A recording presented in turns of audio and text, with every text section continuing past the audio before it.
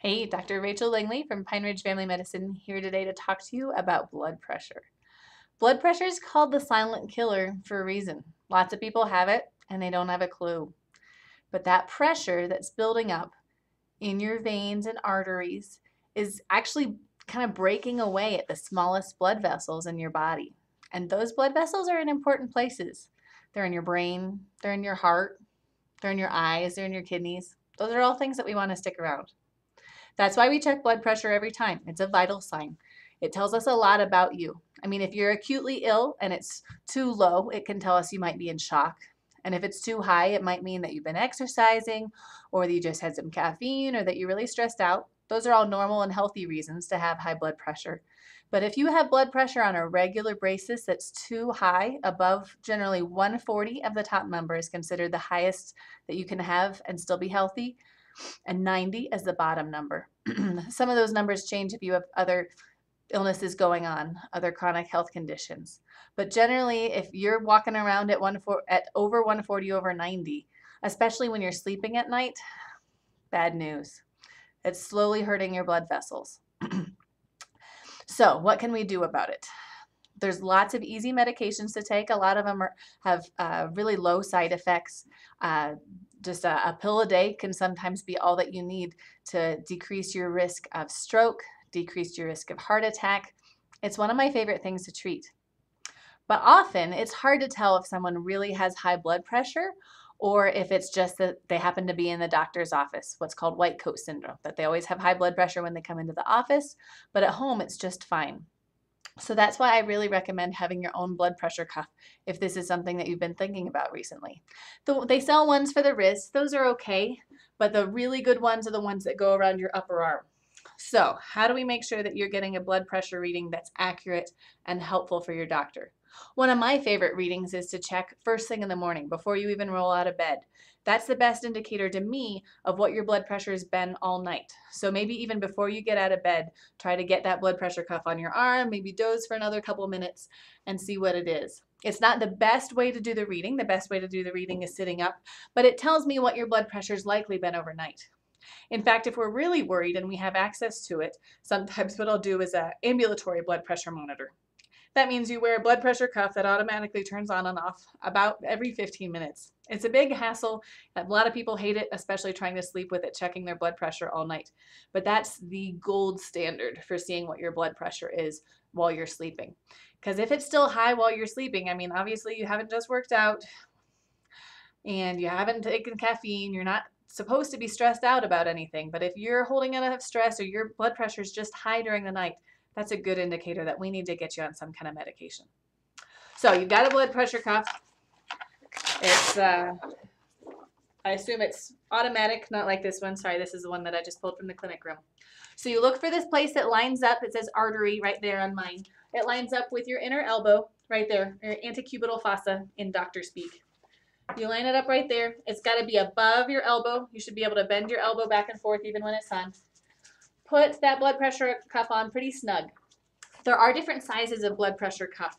It usually marks on here about how what the size is. This is an adult size. And somewhere else on the strap it usually says how big your arm can be.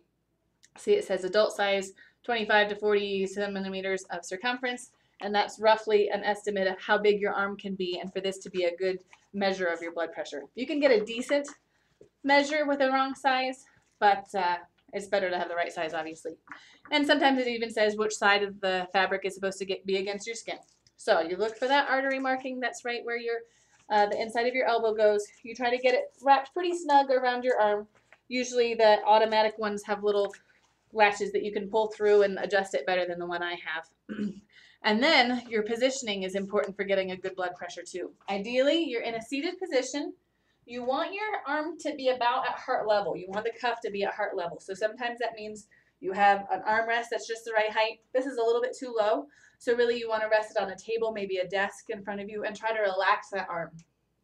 You want to be sitting in your chair for about 5 minutes to really give you time to relax, for your heart rate to settle down, to get a good blood pressure reading. And then you push the button and think about the last time you went on vacation. take some deep breaths, try to relax as much as you can to really get a good base blood pressure for what it is when you're not stressed out. Getting a couple readings a day can be really helpful. Talk to your doctor about what your doctor wants you to check.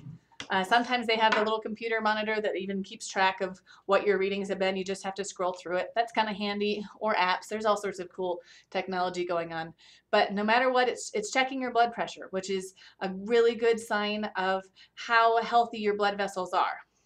So I've been asked, how does the blood pressure cuff measure this? So imagine your heart is pumping. It's a pump. That's what it does. And it's got all these arteries and veins that go out from it. They go out to the body and they come back. Basically, they're a tube, though. The heart pumps blood, and it goes around the tube and comes back, and the heart pumps it again. So you can kind of imagine that. So when your heart is not actively pumping and it's between beats, there's some pressure in that system, just from the tube pressing down on the blood and from the blood being present in the tube. And actually, in real life, our arteries have muscles inside the linings of those tubes. The arterial linings have muscles that are controlled by our hormones that affects our blood pressure too. So those tubes, as we're imagining this little system, can actually get smaller and tighter depending on what your hormones are doing in your body. Whether you're about to go run a marathon or whether you're sitting on your couch, they're going to respond differently and create different blood pressures. That's getting a little too in depth though. Okay, so you've got your system, and then that number, that pressure of the system just sitting there without the heart pumping is the diastolic or bottom number of your blood pressure. So that's what that is. The top number tends to be higher because that's the pressure when your heart squeezes. So the maximal force that your heart can generate is how much pressure is going to spin around in that tubular system. And that's what that top number is. It's all measured in millimeters of mercury, which is a measurement of pressure. And so that's what those two numbers mean. The way that a blood pressure cuff works is it actually creates a tourniquet. It cuts off all the blood to your arm. And it's waiting for you when the doctor or nurse puts their stethoscope and your elbow there. What they're waiting is to hear your heartbeat again. So they tighten it up, tighten it up, tighten it up until they can't hear your heartbeat. They know that as the pressure drops slowly, they can start hearing your heartbeat once they get down below that upper pressure that your heart can generate. So your heart has to be able to overcome the pressure in the tourniquet. So you've got this tourniquet pumped up to 200 millimeters of mercury. Your heart isn't going to be able to pump blood into your arm at 200 millimeters of mercury unless your blood pressure is super high.